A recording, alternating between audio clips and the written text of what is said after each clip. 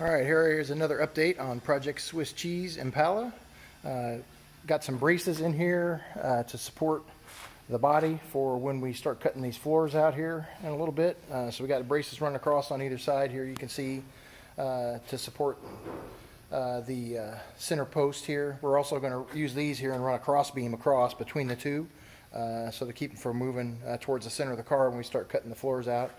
Have been using this plasma cutter over here to do some work in the trunk here. So there's what we got going here, and starting to cut some of the areas out of rust here in the trunk. You see, looking here at the frame looks good. From all I've been able to tell, it doesn't look like there's any rust in the frame, which is great news. Our plan is to get all this trunk floor out here and try to leave the gas tank support braces in, and then we can clean them up and re-weld the new floor panels for the trunk here into that.